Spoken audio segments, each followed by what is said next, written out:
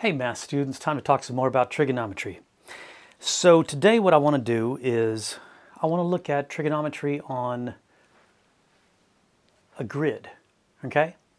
Let's say we have an angle, and let's say our angle, one side of our angle is going out like this, out along the x-axis, okay? And the other side of our angle is going up like this through the point 5, 12. And what I want to know is, here's my angle, I'm going to call it theta, and what I want to know is, what's the sine of theta, what's the cosine of theta, what's the tangent of theta, what's the cosecant, the secant, the cotangent of theta. And actually today, let's just stick with sine, cosine, and tangent, okay? All the relationships, cosecant being the reciprocal of sine, secant being the reciprocal of cosine, cotangent being the reciprocal of tangent, those all hold. But today let's just focus on the sine, the cosine, and the tangent. So how would we figure that out? Well, here's what I recommend. We would drop a little segment down like that, a little vertical segment, making a right angle, and now I have myself a nice right triangle. So now I can say, oh, okay, well, the sine of theta is going to be opposite over hypotenuse, the cosine is going to be adjacent over hypotenuse, and the tangent is going to be opposite over adjacent. All right, good enough. Now, what are the lengths of those sides? Well, look, the Cartesian coordinates there say 5, 12. That means 5 is how far over to the right we went, 12 is how far up we went. So this is 5, this is 12. And the hypotenuse, well, we would just use the Pythagorean theorem, right? So that means I have 5 squared plus 12 squared, which is 25 plus 144, which is 169. That's what this squared is going to be. And the square root of 169 is 13. So this is going to be 13. So what are we finding? We're finding the sine of theta is 12 over 13. Okay, that's opposite over hypotenuse. The cosine of theta is 5 over 13. And the tangent of theta is going to be opposite over adjacent. That's 5, nope, no it's not. It's 12 over 5. All right, not so hard. Let's take a look at another one. Let's see.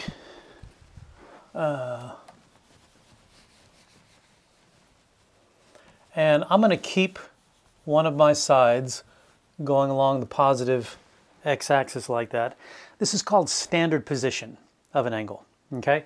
Where the initial side is going out like that. And the terminal side we'll have going out like this. And this time it's going to go through the point 1, 2 squared of 2, which is approximately equal to 1, and that would be 2.83, I believe. Okay? So it's going to the point 1 and 2 squared of 2. So what are we going to do? Same thing we did last time. We'll drop down this side right there, and then we'll say, okay, well, this is going to be 2 squared of 2. This is going to be 1.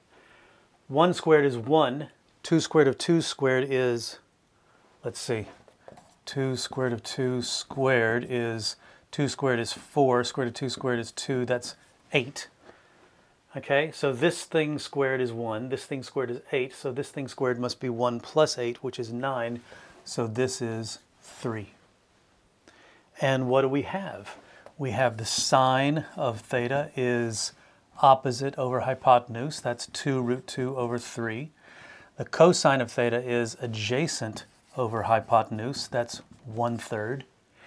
And the tangent of theta is going to be 2 root 2 over 1.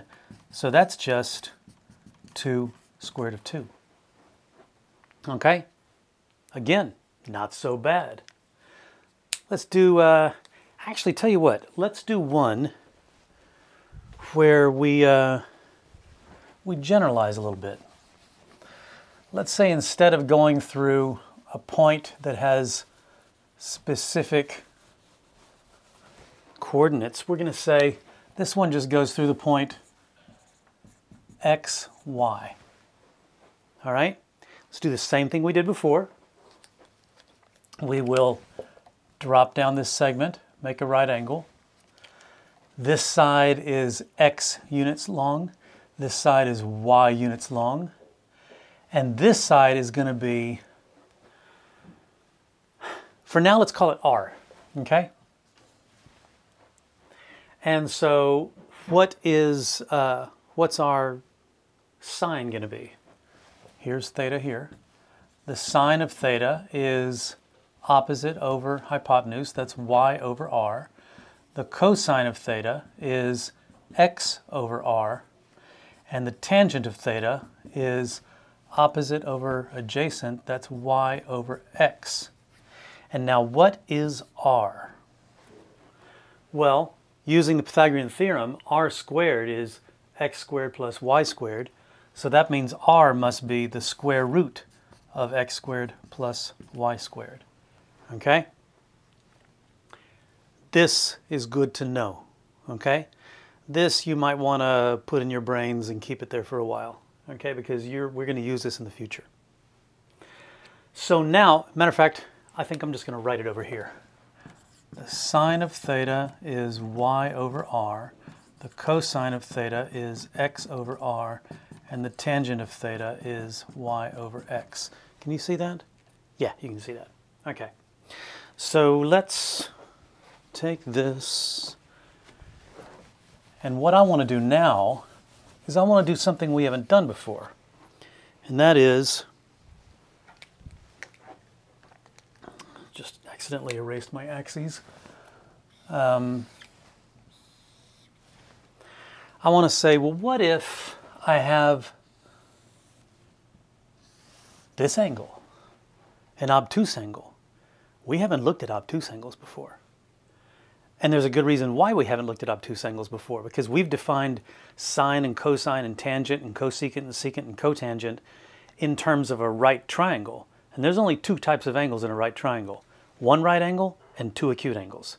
So we haven't seen obtuse angles. But what we can do is we can use these equations here, these generalizations, and we can generalize, okay? We can expand our idea of what a sine and a cosine and a tangent are.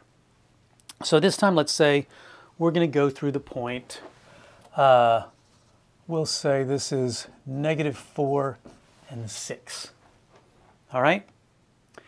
So that point there is the point -4, 6, and my angle, theta. The initial side is going out the x-axis, and the terminal side is going through that point. So what is the sine of theta? Well, I guess we have to figure out what r is, don't we? Okay. Remember what r is? Oops, I didn't write that over here. R is the square root of x squared plus y squared. Okay, so let's see. R is going to be the square root of 16 plus 36, because it's -4 squared. -4 times -4 is positive 16, plus 6 squared is 36, and that equals the square root of 52. And if you divide 52 by 4, you get 13. So this is the square root of 4, also known as 2, times the square root of 13. Okay? That's what r is. I'll put that right there. 2 root 13. Oops. Oh, it's a terrible looking 13.